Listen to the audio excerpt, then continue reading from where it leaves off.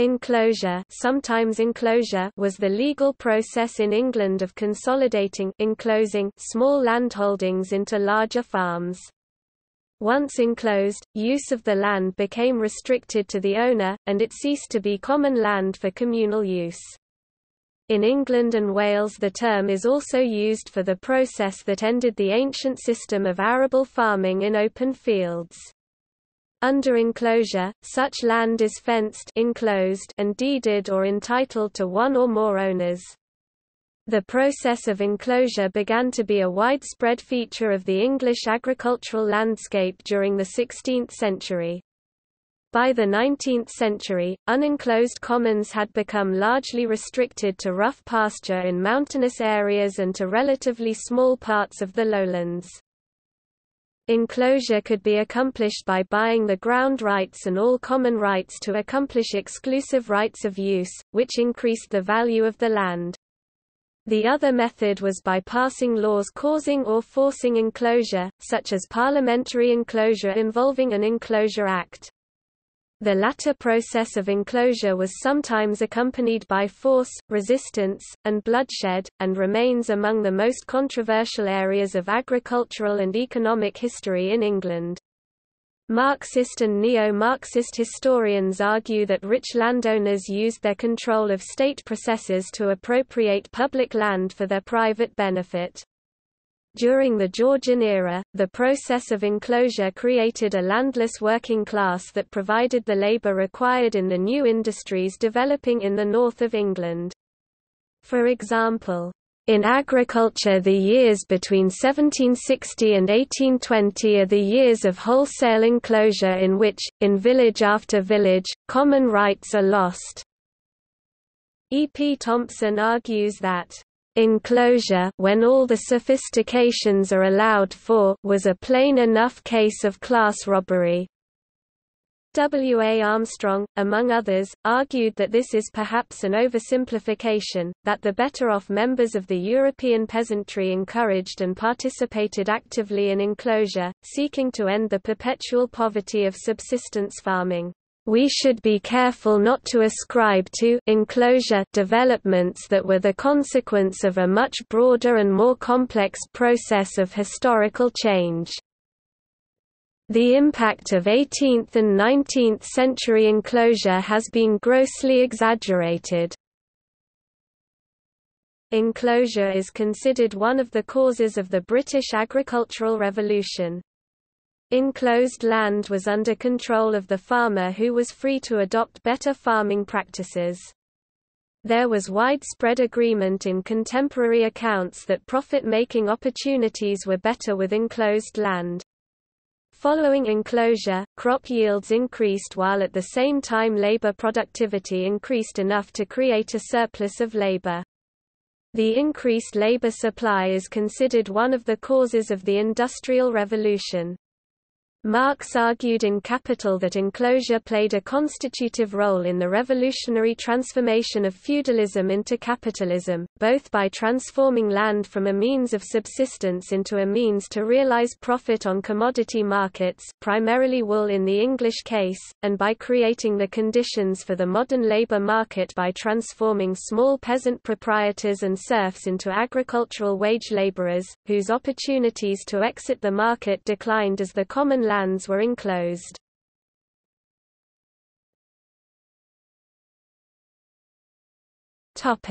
Early history. Enclosure of manorial common land was authorised by the Statute of Merton 1235 and the Statute of Westminster 1285. Throughout the medieval and modern periods, piecemeal enclosure took place in which adjacent strips were fenced off from the common field. This was sometimes undertaken by small landowners, but more often by large landowners and lords of the manor. Significant enclosures or emparkments took place to establish deer parks. Some, but not all, of these enclosures took place with local agreement. Most if not all emparkments were of already fenced land.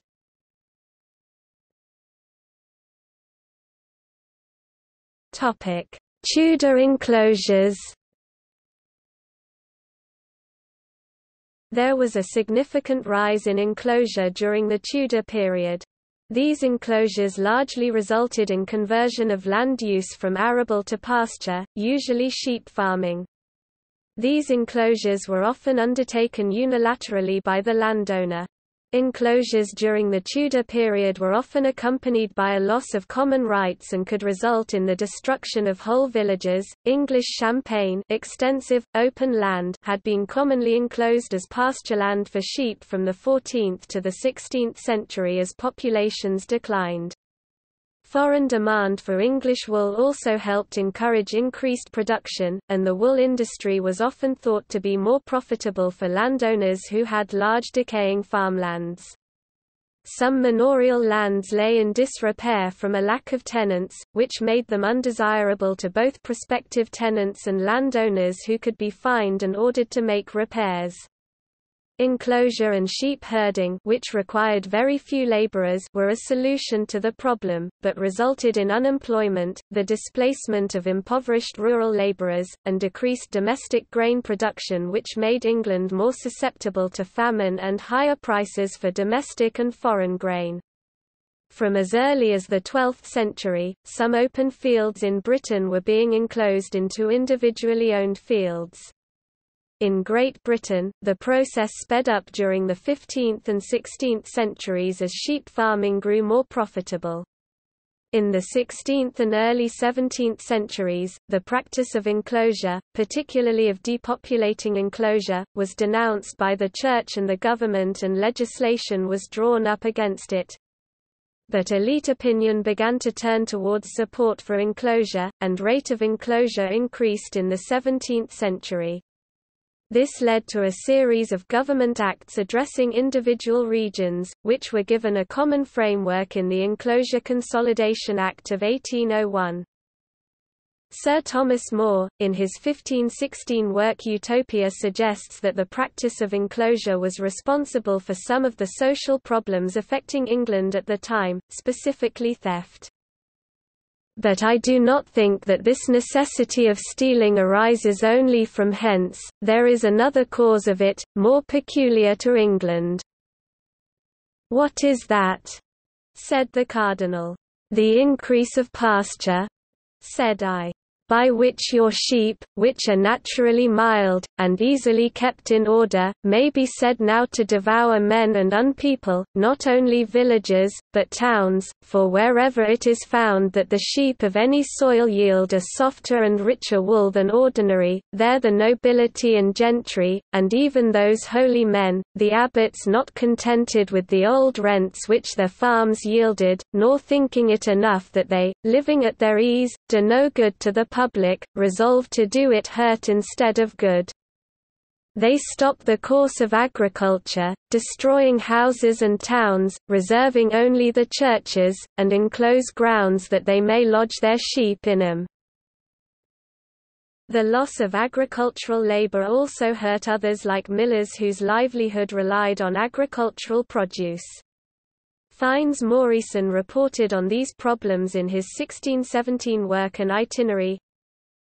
England abounds with corn, wheat and other grains, which they may transport, when a quarter, in some places containing 6, in others 8 bushels, is sold for 20 shillings, or under, and this corn not only serves England, but also served the English army in the civil wars of Ireland, at which time they also exported great quantity thereof into foreign parts, and by God's mercy England scarce once in 10 years needs a supply of foreign corn, which want commonly proceeds of the covetousness of private men, exporting or hiding it.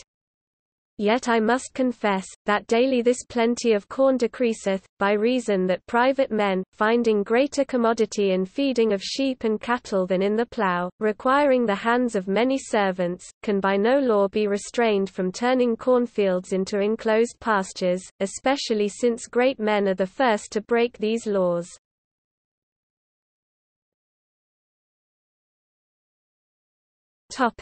Anti-enclosure legislation. The enclosure of common land for sheep farming and the consequent eviction of villagers from their homes and their livelihoods became an important political issue for the Tudors.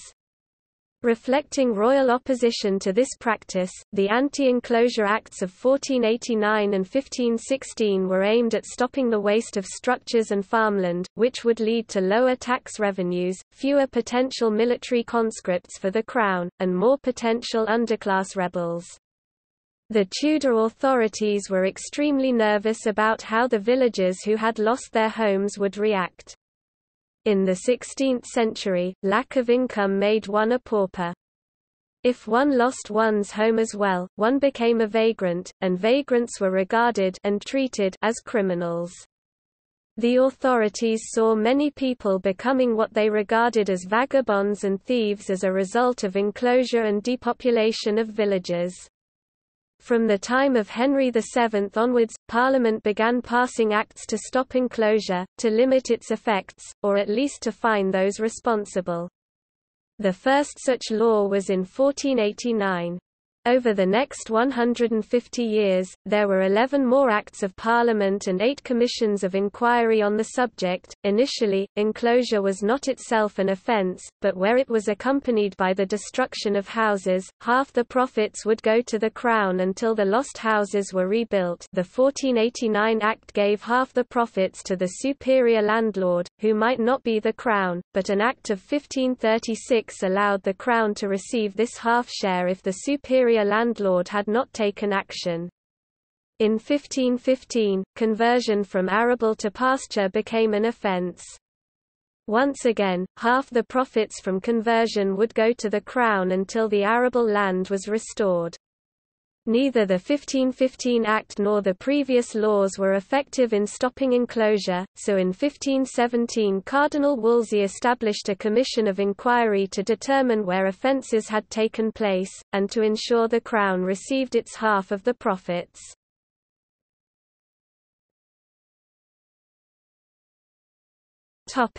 Inflation and enclosure. Alongside population growth, inflation was a major reason for enclosure. When Henry VIII became king in 1509, he found the royal finances in good shape thanks to the prudence of his father Henry VII, reigned 1485 to 1509. But this soon changed as Henry VIII doubled household expenditure and started costly wars against both France and Scotland. With his wealth rapidly decreasing, Henry VIII imposed a series of taxes devised by his chancellor, Thomas Wolsey, in office 1515 to 1529. Soon the people began to resent Wolsey's taxes and the administration had to find a new source of finance. In 1544, Henry reduced the silver content of new coins by about 50%. He repeated the process to a lesser extent the following year. This, combined with injection of bullion from the New World, increased the money supply in England, which led to continuing price inflation. This threatened landowners' wealth, which encouraged the landowners to become more efficient, and they saw enclosure as a way of doing this. The debasement of the coinage was not seen as a cause of inflation and therefore of enclosures until the Duke of Somerset became Lord Protector 1547 to 1549 during the reign of Edward VI 1547 to 1553. Until then, enclosures were seen as the cause of inflation, not the outcome. When Thomas Smith advised Somerset that enclosure resulted from inflation, Somerset ignored him. It was not until John Dudley, 1st Duke of Northumberland, became de facto ruler that his Secretary of State William Cecil, in office 1550 to 1553, took action on debasement to try to stop enclosure.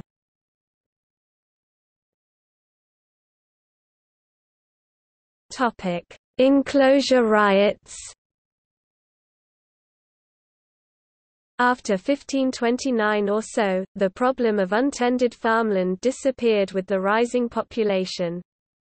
There was a desire for more arable land along with much antagonism toward the tenant graziers with their flocks and herds. Increased demand along with a scarcity of tillable land caused rents to rise dramatically in the 1520s to mid-century. The 1520s appear to have been the point at which the rent increases became extreme, with complaints of rack rent appearing in popular literature, such as the works of Robert Crowley. There were popular efforts to remove old enclosures, and much legislation of the 1530s and 1540s concerns this shift. Angry tenants impatient to reclaim pastures for tillage were illegally destroying enclosures. Beginning with Kett's Rebellion in 1549, agrarian revolts swept all over the nation, and other revolts occurred periodically throughout the century. The popular rural mentality was to restore the security, stability, and functionality of the old commons system. Historians would write that they were asserting ancient traditional and constitutional rights granted to the free and sturdy English yeoman as opposed to the enslaved and effeminate French. This emphasis on rights was to have a pivotal role in the modern era unfolding from the Enlightenment. D. C. Coleman writes that the English commons were disturbed by the loss of common rights under enclosure, which might involve the right to cut underwood, to run pigs.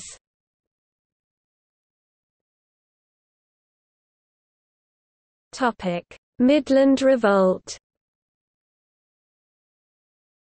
In 1607, beginning on May Eve in Hazelbitch, Northamptonshire and spreading to Warwickshire and Leicestershire throughout May, riots took place as a protest against the enclosure of common land. Now known as the Midland Revolt, it drew considerable support and was led by John Reynolds, otherwise known as Captain Pouch, a tinker said to be from Desborough, Northamptonshire. He told the protesters he had authority from the King and the Lord of Heaven to destroy enclosures and promised to protect protesters by the contents of his pouch, carried by his side, which he said would keep him from all harm. After he was captured, his pouch was opened, all that was in it was a piece of green cheese. Thousands of people were recorded at Hillmorton, Warwickshire and at Coatsback, Leicestershire. A curfew was imposed in the city of Leicester, as it was feared citizens would stream out of the city to join the riots. A gibbet was erected in Leicester as a warning, and was pulled down by the citizens.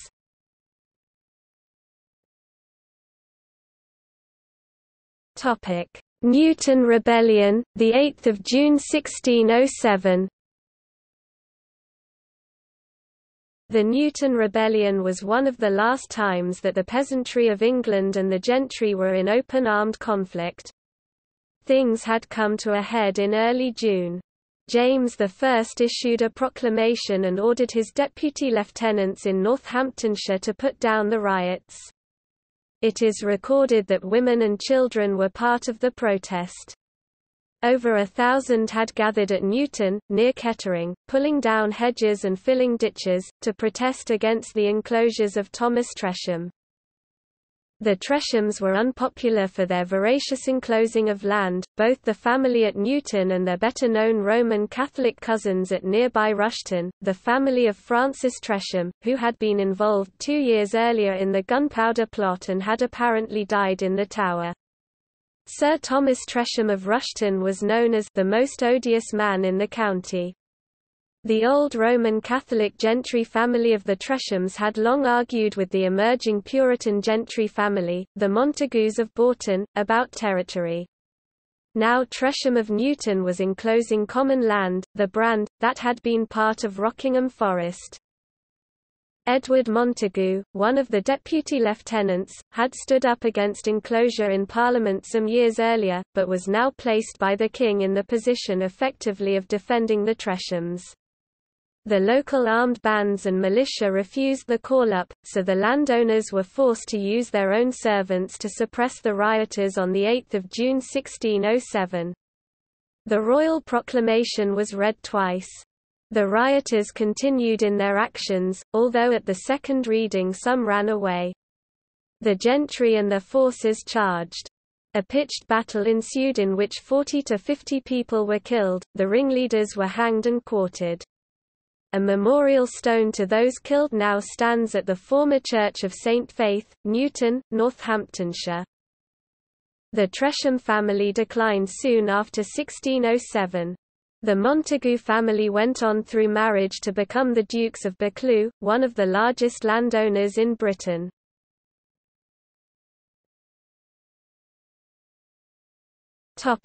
Western Rising 1630–32 and forest enclosure. Although royal forests were not technically commons, they were used as such from at least the 1500s onwards. By the 1600s, when Stuart kings examined their estates in order to find new revenues, it had become necessary to offer compensation to at least some of those using the lands as commons when the forests were divided and enclosed. The majority of the disafforestation took place between 1629–40, during Charles I of England's personal rule. Most of the beneficiaries were royal courtiers, who paid large sums in order to enclose and sublet the forests. Those dispossessed of the commons, especially recent cottagers and those who were outside of tenanted lands belonging to manors, were granted little or no compensation, and rioted in response.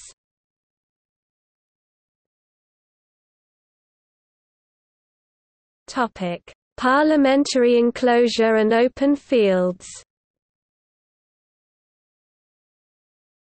During the 18th and 19th centuries, enclosures were by means of local Acts of Parliament, called the Enclosure Acts.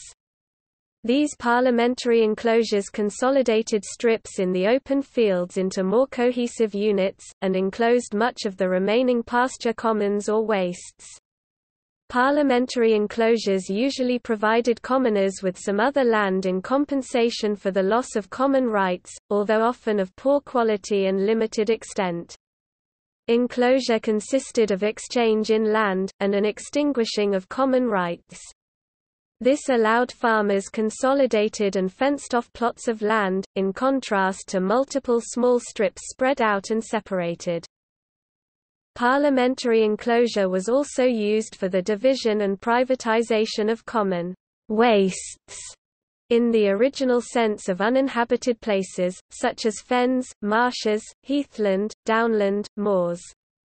Voluntary enclosure was also frequent at that time. At the time of the parliamentary enclosures, each manor had seen de facto consolidation of farms into multiple large landholdings. Multiple larger landholders already held the bulk of the land. They held but did not legally own in today's sense.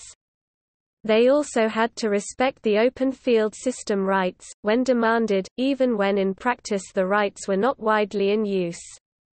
Similarly, each large landholding would consist of scattered patches, not consolidated farms. In many cases, enclosures were largely an exchange and consolidation of land, an exchange not otherwise possible under the legal system. It did also involve the extinguishing of common rights. Without extinguishment, one man in an entire village could unilaterally impose the common field system, even if everyone else did not desire to continue the practice. De jure rights were not in accord with de facto practice. With land one held, one could not formally exchange the land, consolidate fields, or entirely exclude others. Parliamentary enclosure was seen as the most cost-effective method of creating a legally binding settlement. This is because of the costs, time, money, complexity of using the common law and equity legal systems. Parliament required consent of the owners of 4/5 of the land, copy and freeholders. The primary benefits to large landholders came from increased value of their own land, not from expropriation. Smaller holders could sell their land to larger ones for a higher price post-enclosure. There was not much evidence that the common rights were particularly valuable. Protests against parliamentary enclosure continued, sometimes in Parliament itself, frequently in the villages affected, and sometimes as organised mass revolts. Voluntary enclosure was frequent at that time. Enclosed land was twice as valuable, a price which could be sustained only by its higher productivity. Marxist historians have focused on enclosure as a part of the class conflict that eventually eliminated the English peasantry and saw the emergence of the bourgeoisie. From this viewpoint, the English Civil War provided the basis for a major acceleration of enclosures. The parliamentary leaders supported the rights of landlords vis-à-vis the king, whose Star Chamber Court, abolished in 1641, had provided the primary legal brake on the enclosure process. By dealing an ultimately crippling blow to the monarchy which, even after the Restoration, no longer posed a significant challenge to enclosures, the Civil War paved the way for the eventual rise to power in the 18th century of what has been called a Committee of Landlords, a prelude to the UK's parliamentary system. The economics of enclosures also changed.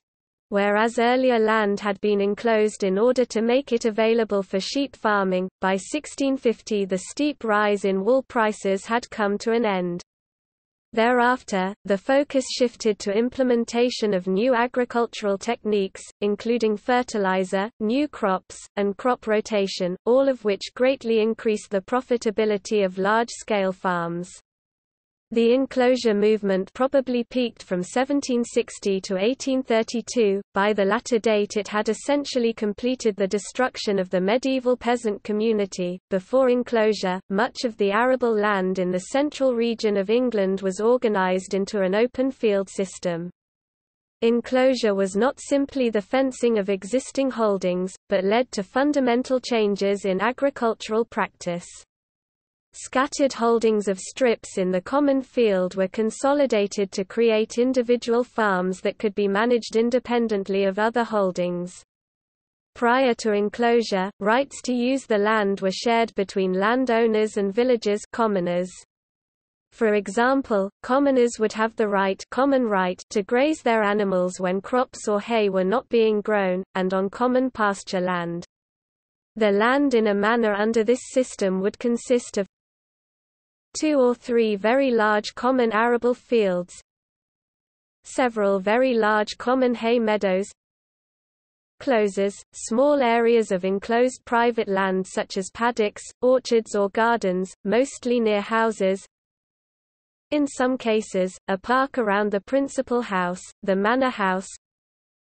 Common waste, rough pasture land, effectively everything not in the previous categories. Note that at this time field meant only the unenclosed and open arable land. Most of what would now be called fields would then have been called closes. The only boundaries would be those separating the various types of land, and around the closes. In each of the 2 waves of enclosure, 2 different processes were used. One was the division of the large open fields and meadows into privately controlled plots of land, usually hedged and known at the time as severals.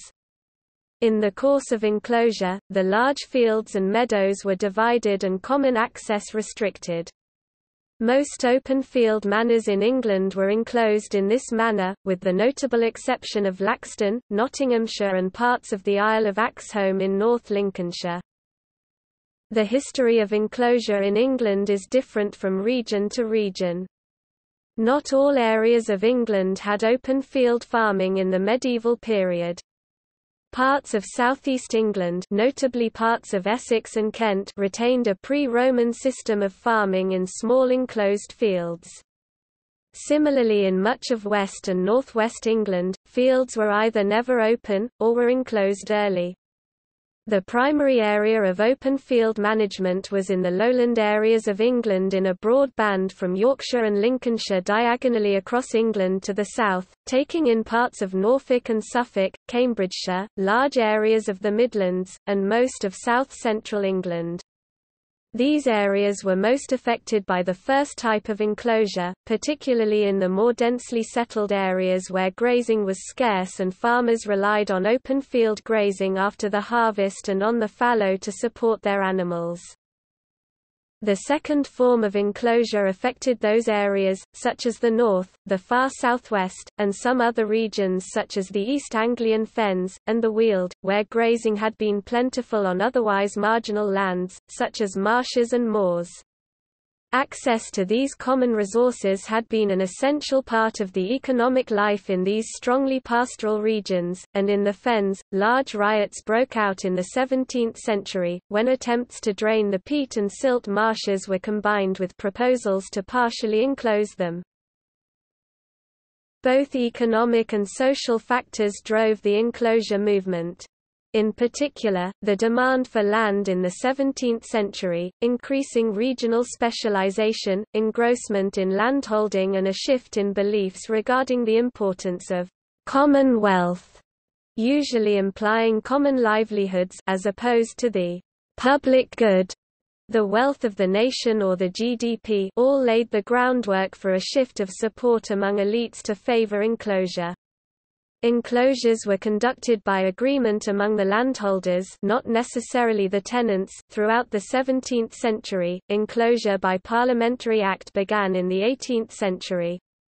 Enclosed lands normally could demand higher rents than unenclosed, and thus landlords had an economic stake in enclosure, even if they did not intend to farm the land directly.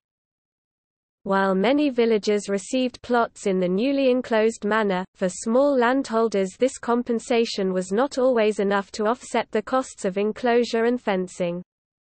Many historians believe that enclosure was an important factor in the reduction of small landholders in England, as compared to the continent, though others believe that this process had already begun from the 17th and 18th centuries.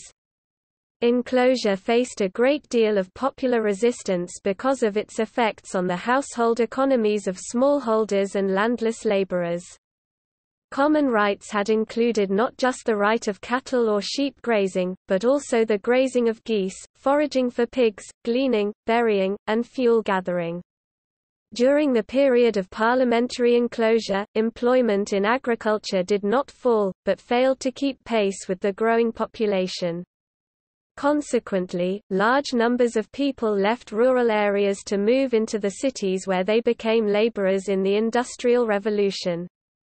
Thus in a real way the English Parliament, seeking to increase profits on farm land, also created the workers needed to increase the rapid expansion of the factory workforce, by forcing people out of the surround county into cities. By the end of the 19th century the process of enclosure was largely complete, in most areas just leaving a few pasture commons and village greens, and the foreshore below the high tide mark. Many landowners became rich through the enclosure of the commons, while many ordinary folk had a centuries-old right taken away. Land enclosure has been condemned as a gigantic swindle on the part of large landowners.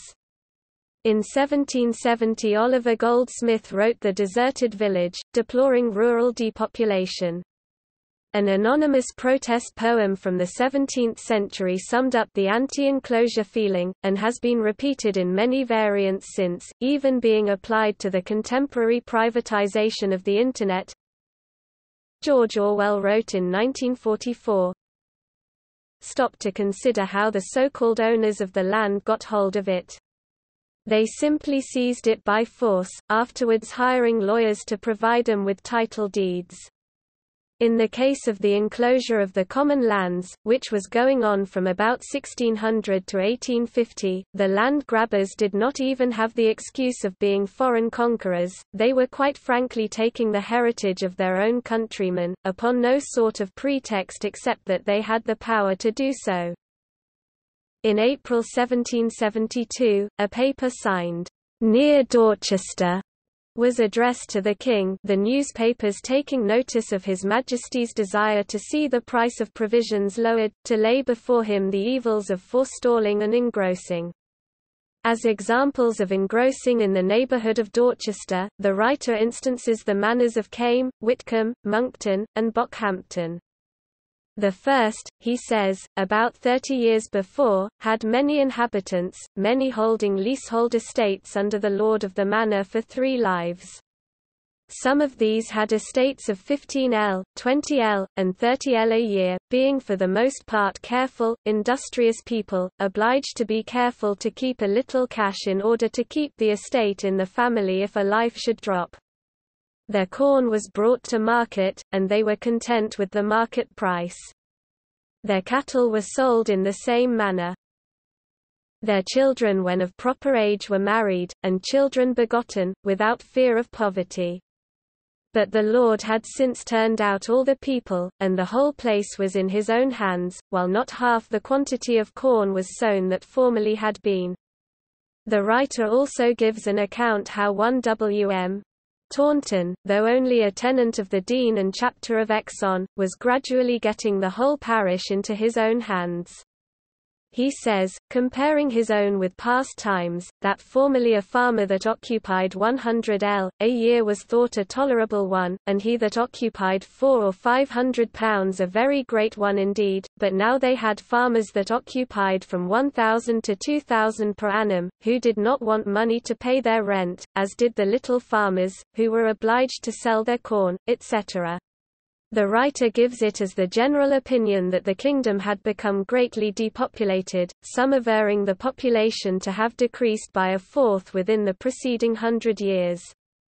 He further says, Your Majesty must put a stop to enclosures, or oblige ye Lord of ye manor to keep up ye antient custom of it, and not suffer him to buy his tenants' interest, to have all the houses pulled down, and ye whole parish turned into a farm. This is a fashionable practice, and by none more unjn degree Damer, esq, ye owner of Came, and his brother Lord Milton.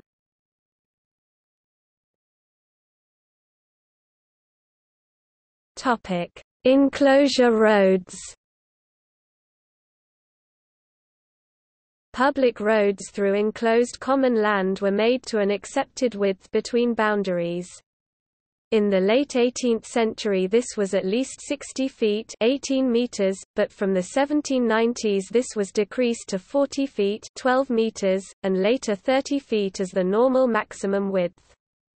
The reason for these wide roads was to prevent excessive churning of the roadbed, and allow easy movement of flocks and herds of animals.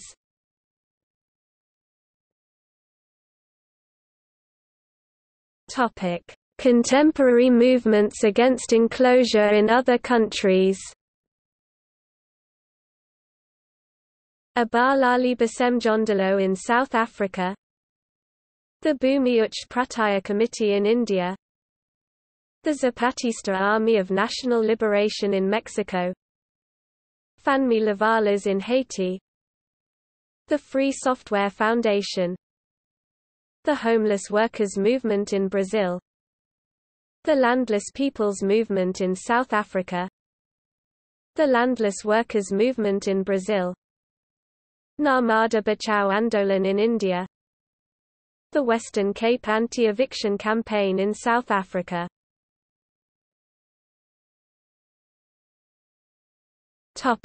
See also: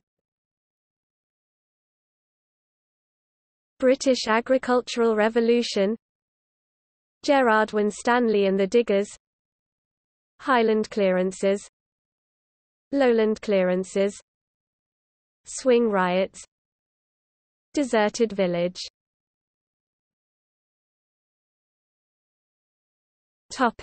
In other countries: Bocage, Range War. Notes